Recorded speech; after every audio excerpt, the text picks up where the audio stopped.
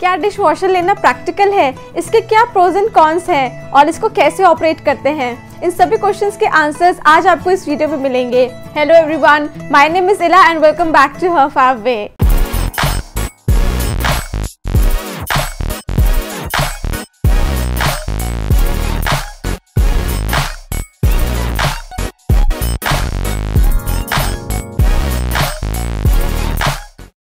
Around 2 months पहले हमने siemens का डिश वॉशर लिया था विच कॉस्टेड अस अराउंड 50,000।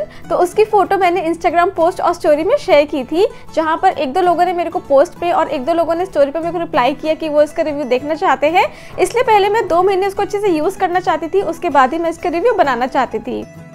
वीडियो में आगे चलने से पहले मैं आप सभी से कहना चाहूँगी कि आप मेरे को इंस्टाग्राम पे ज़रूर फॉलो करिए। My Instagram handle is herfabway। वहाँ पे मैं अलग अलग पिक्स अपलोड करती रहती हूँ, चाहे वो मेरी डेली लाइफ रिलेटेड हो या फिर जब भी मैं कोई नई चीज़ लेकर आती हूँ। और सबसे इंपॉर्टेंट, जब भी मेरे चैनल पे कोई नई वीडियो अपलोड होने वाली होती है, सबसे पहले इंस्टाग्राम के थ्रू ही मैं अपने व्यूअर्स को इन्फॉर्म करती हूँ। तो चलिए फिलहाल वीडियो में आगे बढ़ते हैं। इस वीडियो के 3 पार्ट्स हैं। पहले पार्ट में हम बात करेंगे डिश वॉशर के फीचर्स के बारे में, सेकेंड पार्ट में हम उसको ऑपरेट करना, उसकी फंक्शनिंग को समझेंगे, और थर्ड पार्ट में हम इसके प्रोज एंड कॉन्स को डिस्कस करेंगे। So let's get started. तो ये है हमारा सीमेंस डिश वॉशर। हमने काफ़ी सारे ब्रांड्स कंपेयर करे, जैसे कि IFB और बॉश, जो सीमेंस का ही इकोनॉमिकल ब्रांड है। उन सभी में से हमें इसी की क्वालिटी सबसे ज़्यादा अच्छी लगी। अगर एनर्जी एफिशिएंसी की बात करें तो ये बहुत ही एफिशिएंट है, तभी इसका ग्रेड A++ है। इसमें आपको डिजिटल डिस्प्ले के साथ काफ़ी सारे प्रोग्राम्स और फंक्शंस मिल जाते हैं। तो आइए अब इसको एक बार खोलकर देख लेते हैं।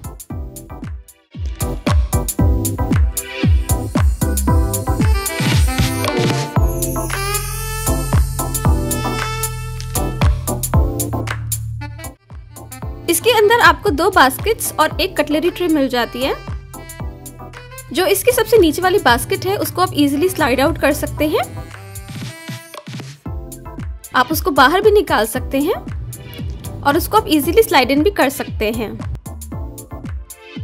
यहाँ पर आप अपनी सारी प्लेट्स लगा लीजिए। ये जो स्पाइक्स है ये फोल्डेबल हैं, तो अगर आपके पास ज़्यादा प्लेट्स हो गई हैं तो आप इस तरह से उसका लीवर ऊपर करके इनको उठा सकते हैं। इस तरह से पीछे वाली स्पाइक्स को भी आप उठा सकते हैं। और अगर ज़्यादा प्लेट्स नहीं है तो आप इन स्पाइक्स को वापस फोल्ड कर दीजिए। उसके ऊपर आप रेगुलर बड़े बर्तन जैसे कढ़ाई या कुकर ये सब रख सकते हैं। यहाँ पर आप छोटे बोल्स यानी कि कटोरी वगैरह रख सकते हैं।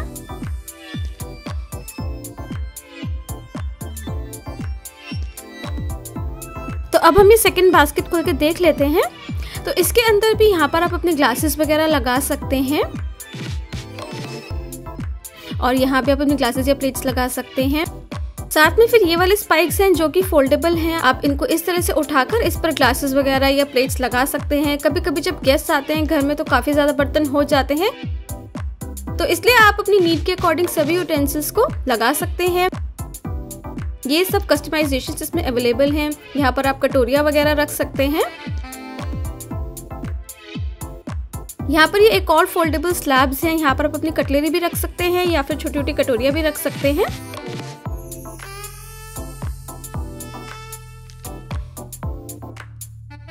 और फाइनली अब हम अपनी कटलरी ट्रे को देख लेते हैं। ये एक बहुत बड़ी स्पेस है। यहाँ पर आप जो चम्मच वगैरह हैं, नाइफ हैं, वो सब लगा सकते हैं। और यहाँ पर जो बड़ी बड़ी कड़छियाँ वगैरह हैं वो लगा सकते हैं। जो हमारे टी स्ट्रेनर्स होते हैं, छन्नियाँ होती हैं, वो भी आप यहाँ पर लगा सकते हैं। इस डिश वॉशर में एक फैन तो मिडिल बास्केट के नीचे है और दूसरा फैन इस बॉटम बास्केट के नीचे है।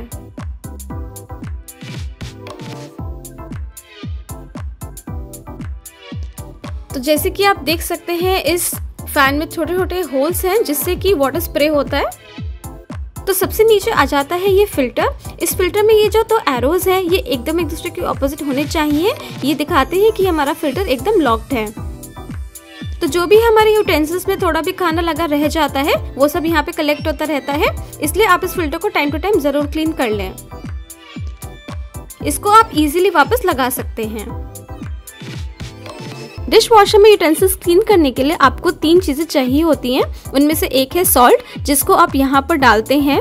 ये फनल डिश वॉशर के साथ ही आया था, इससे आप सॉल्ट इसमें डाल सकते हैं। ये सॉल्ट अपने अंदर स्टोर कर लेता है, आपको इसलिए हर वॉश से पहले सॉल्ट नहीं डालना पड़ता। अब बाकी दोनों चीजों के बारे में बात कर लेते हैं। यहाँ पर आप रिंसेट डालते हैं, ये एक तरह का लिक्विड होता है। ये भी आपको हर लॉट से पहले डालना नहीं होता, ये अपने अंदर स्टोर कर लेता है।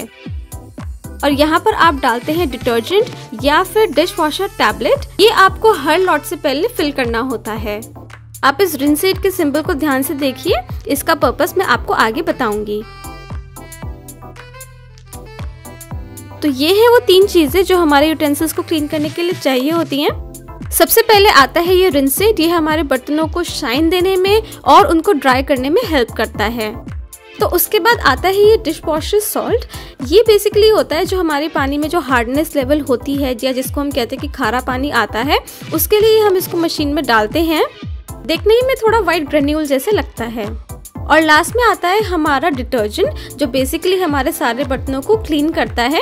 इसको मैं एक बार आपको दिखा देती हूँ, तो आप ये देख सकते हैं कि हमारे नॉर्मल डिटर्जेंट जैसे ये लगता है। और अगर आपको ये तीनों चीजें नहीं यूज करनी तो उसके लिए एक ये डिशवॉशर टैबलेट आती है। इसके अंदर तीनों चीजें ऑप्टिमम क्वांटिटी में होती हैं। आपको हर लॉट पर एक टैबलेट यूज करनी होती है। डिशवॉशर टैबलेट्स 60 टैबलेट्स के पैक में आती हैं। आपको हर वॉश के लिए एक पूरी टैबलेट यूज करनी होती है। डिशवॉशर डिटर्जेंट 1 kg का पैक आता है, ये अराउंड 45 डेज चल जाता है। डिशवॉशर सॉल्ट 1 kg का पैक आता है, ये अराउंड 22 डेज चल जाता है, लेकिन ये आपके पानी के हार्डनेस लेवल पर डिपेंड करता है। रिंसेट 500 ml की बॉटल आती है, ये भी अराउंड 45 डेज चल जाती है। हम ये तीनों चीजें यूज करते हैं, इससे हमारा मंथली एक्सपेंस करीबन 500 रुपीज आता है। क्योंकि डिशवॉशर में बर्तन बिल्कुल गर्म पानी से धुलते हैं, इसलिए कुछ चीजें आपको डिशवॉशर में नहीं डालनी चाहिए, जैसे कि वुडन यूटेंसिल्स जो हमारे घर में मोस्टली चकला और बेलन ही होता है।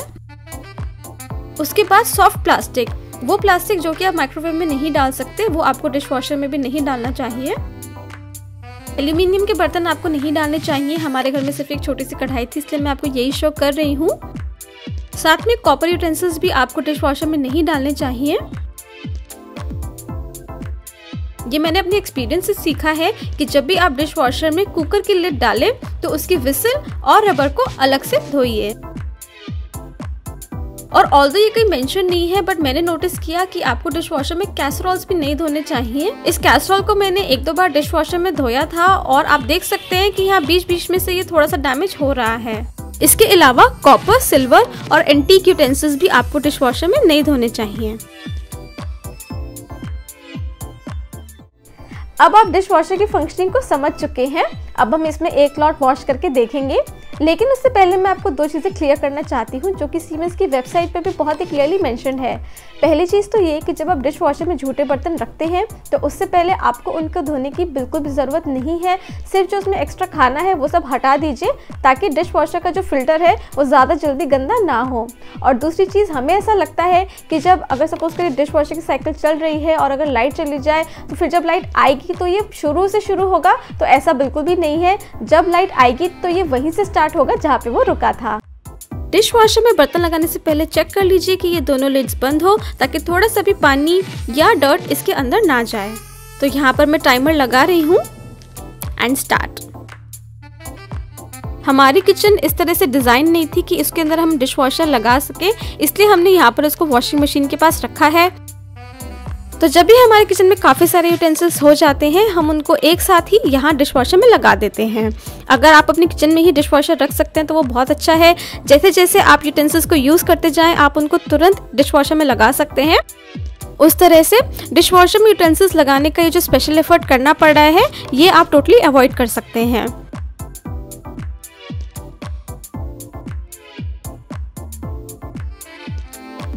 लेकिन उसमें भी बहुत टाइम नहीं लगता। आप देख सकते हैं मेरे को टोटल 7 मिनट्स और 13 सेकंड्स लगे। तो यहाँ पे मैंने सारे बर्तन लगा दिए हैं। आप देख सकते हैं कि ये कढ़ाई और ये प्लेट्स कितनी ज़्यादा डर्टी है।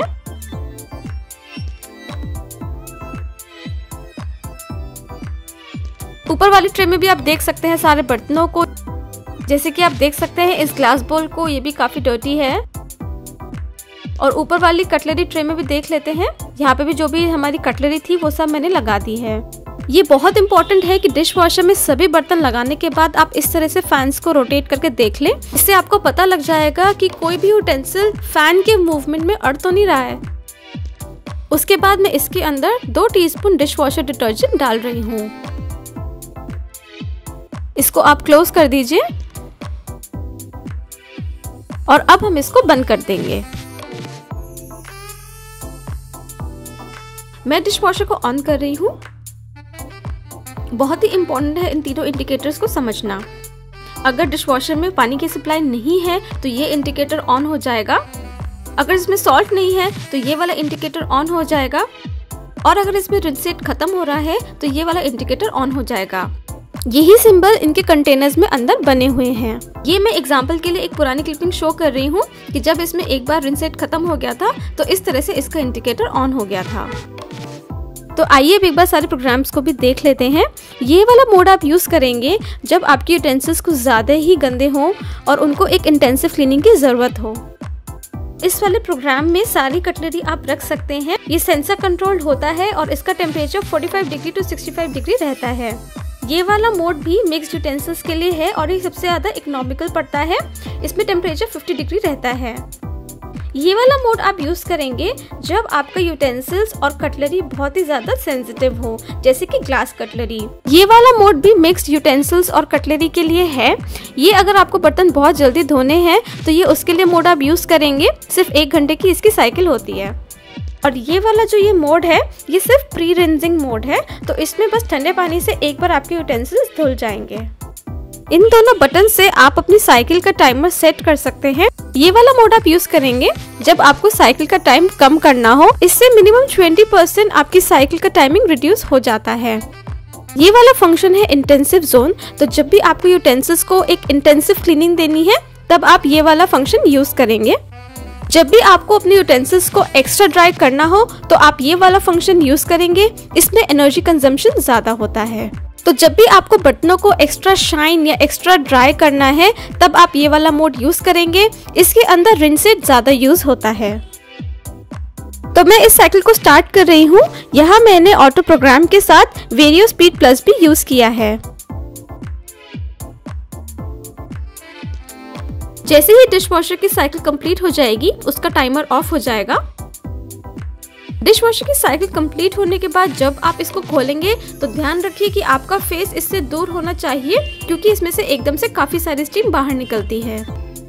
इसको आप इस तरह से खोलकर ही करीबन 5 से 10 मिनट छोड़ दीजिए। तो अब 10 मिनट हो चुके हैं और मैं इसको पूरा खोल रही हूँ। तो हमारे सारे बर्तन धुल चुके हैं।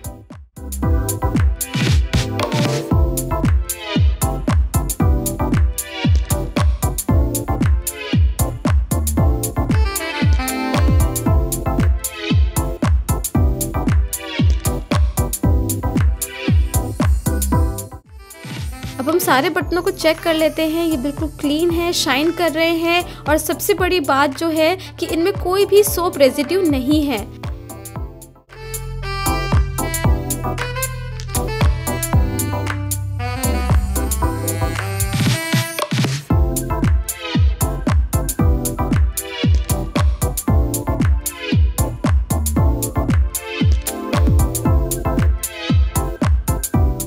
अब हम ऊपर वाली बास्केट भी चेक कर लेते हैं। तो स्पेशली जो ये कटोरदानी होती है उसके अंदर जो ये वाला स्पेस होता है, तो यहाँ पर विद टाइम थोड़ा सा डर्ट इकट्ठा हो जाता है, लेकिन डिश वॉशर में ग्रेजुअली ये सभी चीजें साफ हो जाती हैं। अब आप ये ग्लास बोल भी देख सकते हैं, एकदम क्लीन है और बिल्कुल शाइन कर रहा है। और ये है हमारी कटलरी ट्रे। इसके अंदर भी सभी चीजें साफ हो चुकी हैं, जैसे कि ये हमारी प्लास्टिक की छन्नी है और ये हमारे स्पून्स हैं। स्पेशली जिसमें डिजाइन होता है इसके अंदर विद टाइम काफी ज्यादा डर्ट जम जाती है, लेकिन धीरे धीरे डिश वॉशर में ये सारी चीजें बिल्कुल साफ हो जाती हैं। इसके अलावा बाकी चीजें जैसे ग्रेटर, नाइफ्स, फोर्क्स, वो सब भी अच्छे से साफ हो जाते हैं।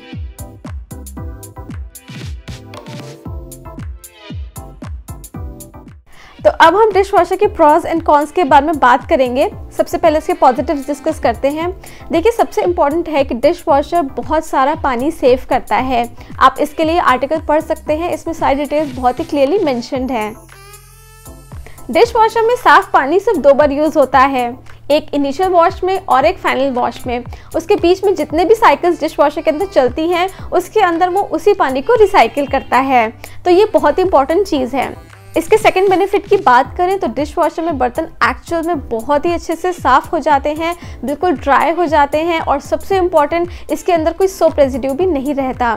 और एक चीज़ है कि जैसे जो हमारे कुछ यूटेंसिल्स होते हैं जो कि बहुत पुराने हो चुके होते हैं उनमें कहीं कहीं थोड़े थोड़े से डर्ट जम जाती है, जैसे कि मैंने आपको वो स्पून दिखाया था, लेकिन विद टाइम डिश वॉशर पे वॉश करते करते ग्रेजुअली वो सारी चीज़ें एकदम साफ़ हो चुकी हैं। इसका थर्ड बेनिफिट है independence, and that's the reason कि हमने भी डिश वॉशर लिया क्योंकि हमारे एरिया में डोमेस्टिक हेल्प की काफ़ी प्रॉब्लम थी। सो अब अगर आपको बर्तन धुलवाने हैं तो आपको किसी की भी वेट नहीं करनी, आप अपने शेड्यूल के हिसाब से या जब आपको टाइम मिले आप बहुत ही कन्वीनियंटली अपने सारे बर्तन धो सकती हैं। और भी एक चीज़ है कि कभी कभी जैसे हमारे घर में बहुत सारे गेस्ट आते हैं तो उसके बाद बहुत सारे बर्तन झूठे हो जाते हैं और हमें अपनी किचन बॉदर करने लगती है, तो आपको उस टाइम भी बिल्कुल भी परेशान होने की ज़रूरत नहीं है। आप डिश वॉशर में कन्वीनियंटली सिर्फ 1-2 लॉट में सारे बर्तन खुद ही धो सकते हैं। फोर्थ बेनिफिट है कि इसकी कैपेसिटी बहुत ही अच्छी है। हम घर में 4 लोग हैं, मी, my husband and my in-laws, and घर में जितने भी बर्तन होते हैं सारे के सारे सिर्फ 2 लॉट्स में धुल जाते हैं। एंड फाइनली ये बिल्कुल साइलेंट है, इसमें बहुत ही थोड़ी सी आवाज़ आती है। अब हम इसके कॉन्स को भी डिस्कस कर लेते हैं। तो ऑफकोर्स पहला ड्रॉबैक तो इसका यही है कि ये बहुत ही एक्सपेंसिव है। सेकेंडली, जैसे कि मैंने आपको बताया, इसमें आप हर तरह का यूटेंसिल नहीं रख सकते। और फाइनली आप इसके लिए इलेक्ट्रिसिटी पर डिपेंडेंट हैं, इसलिए अगर आपके एरिया में इलेक्ट्रिसिटी की प्रॉब्लम है तो आई रिकमेंड कि आप डिश वॉशर मत लीजिए। सो गाइज, एंड में मैं कहना चाहूँगी कि अगर डिश वॉशर आपका पर्पस सॉल्व करता है और अगर आपका बजट अलाउ करता है so you should definitely go for it. हमने खुद भी महसूस किया है कि जब से हमारे घर में डिश वॉशर आया है तब से हम सभी की लाइफ काफ़ी रिलैक्स्ड हो गई है। सो गाइज, ये था आज का पूरा रिव्यू। वैसे तो मैंने इसके अंदर सारी चीज़ें कवर करने की कोशिश करी हैं, लेकिन अगर आप और भी टेक्निकल स्पेसिफिकेशंस जानना चाहें तो उसका लिंक आपको डिस्क्रिप्शन में मिलेगा। सो गाइज, ये रिव्यू आपको कैसा लगा ये आप मुझे कमेंट करके ज़रूर बताइए। अगर आपको ये वीडियो अच्छी लगी तो ज़रूर इसको लाइक करिए और ऐसे बहुत सारे इंटरेस्टिंग और यूजफुल वीडियोज़ के लिए ज़रूर हमारे चैनल को सब्सक्राइब करिए। Stay tuned and C you soon at her fab way. Bye.